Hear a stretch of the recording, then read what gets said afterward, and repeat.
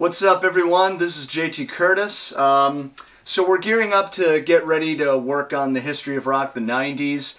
And to do something a little different, I thought maybe we'd do a series of vlogs or like behind the scenes kind of thing, just to show the process in making these videos.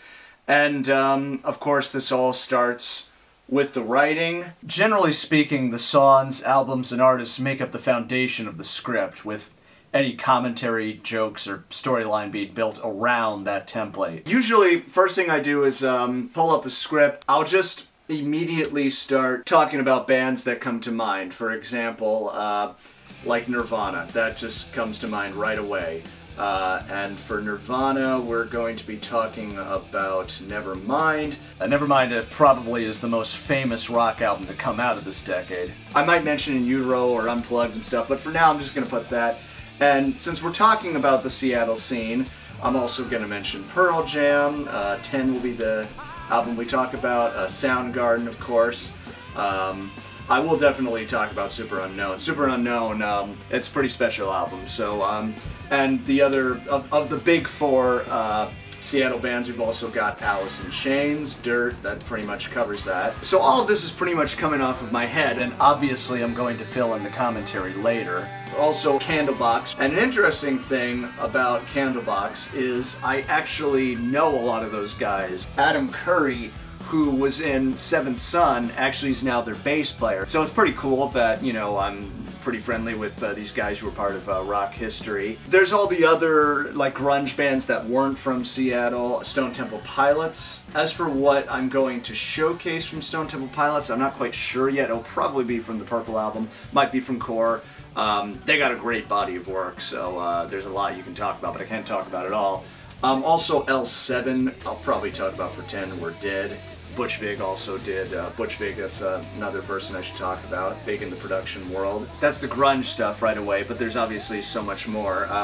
Probably one of the big albums we got to talk about is from Metallica, and that is the Black Album. And while we're at it, we'll also discuss Megadeth. And I know Nick's big on both of these bands, so I'll definitely check in with him about them. I was getting into heavy metal and just all-around rock around my second year of high school, mostly from K-Rock. Also what was being documented on Behind the Music on VH1, where they talked about Metallica and Ozzy Osbourne and Megadeth.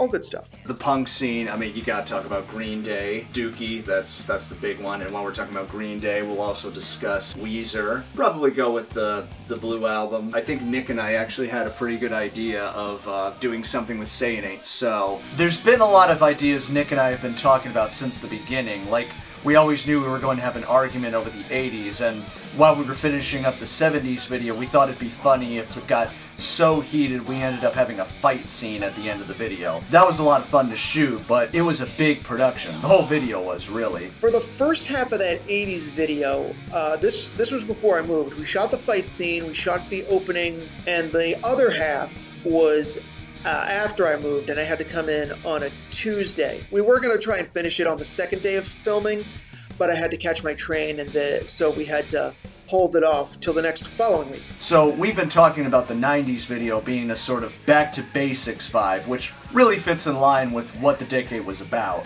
And then, of course, as you get into the decade, we're going to be talking about Blink-182. Now that I'm thinking about it, What's My Age Again was a song that everybody in middle school was trying to play. I've been playing guitar by that point for a while, and everybody was trying to play it, and I could actually play it, I just didn't really care.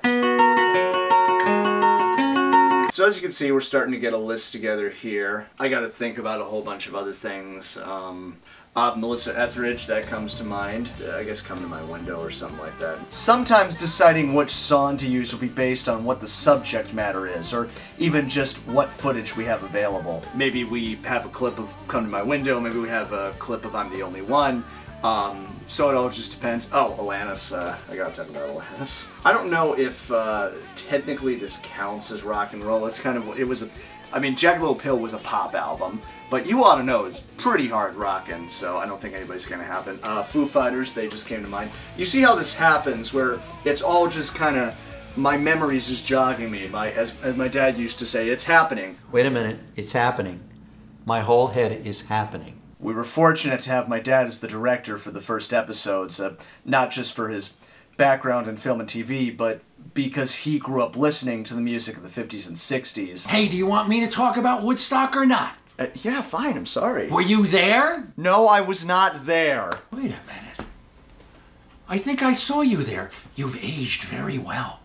Even when he was suffering from ALS, I made sure to get his opinions on the 70s and 80s, especially the story about him being interviewed as the 6th VJ for MTV. I didn't get the job.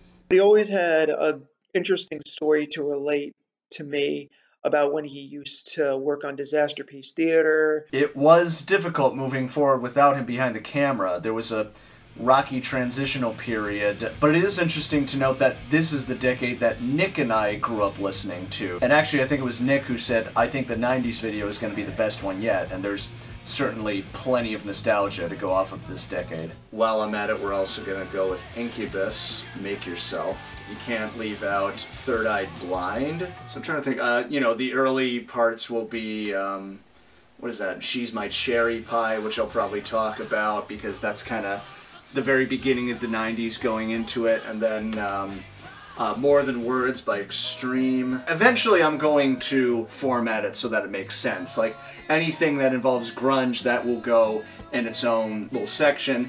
The punk movement, that'll go in its own section. So I've got a pretty good list here so far. There's obviously going to be a lot more. So sometimes what I'll do is I'll go into my iTunes. I have a pretty extensive list of tunes here. Obviously I got a ton of Nevermind, a ton of Pearl Jam.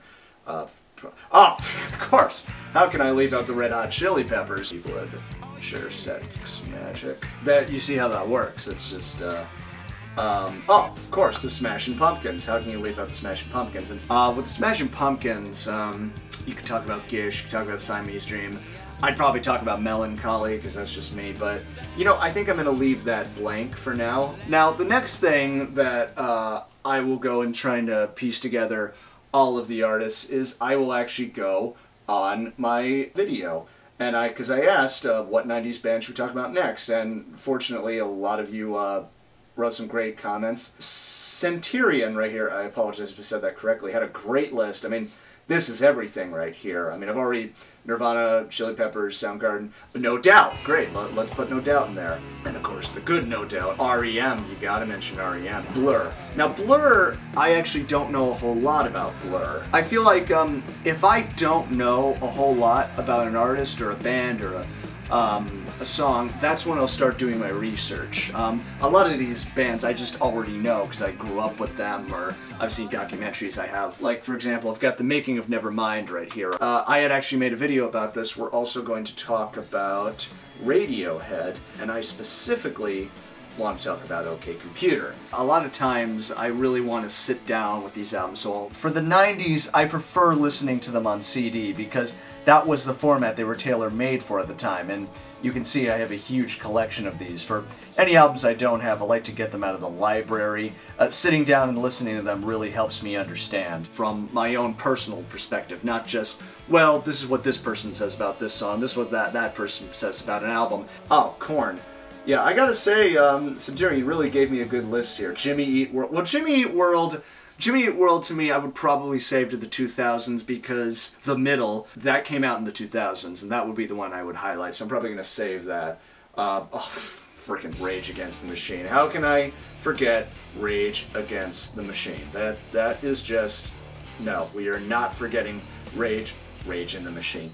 Rage Against the Machine. You see what a great typist I am. I would have been a great typist for a company, wouldn't I have? Anyway, I mean, I'll go through this a lot more extensively.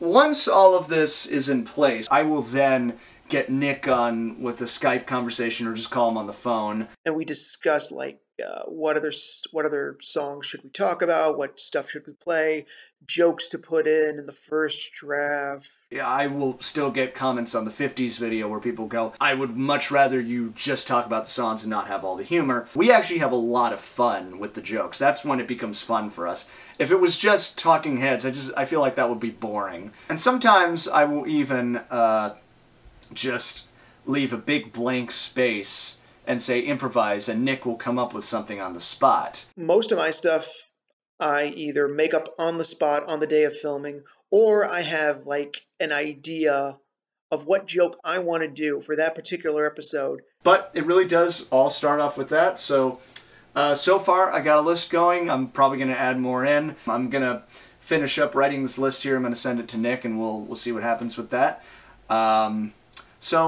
Yeah, hope you guys enjoyed this video. I'm planning on doing maybe a couple of other videos. I also have a video up right now of a music video that I just put out called Sweet Raven. If you guys can check it out, leave a comment, and you know, share it with your friends, I definitely appreciate it. I thank you guys for watching us so far. If you have any questions, like what do you guys do about this, what do you know, feel free to comment below, and we'll talk to you all soon. Bye.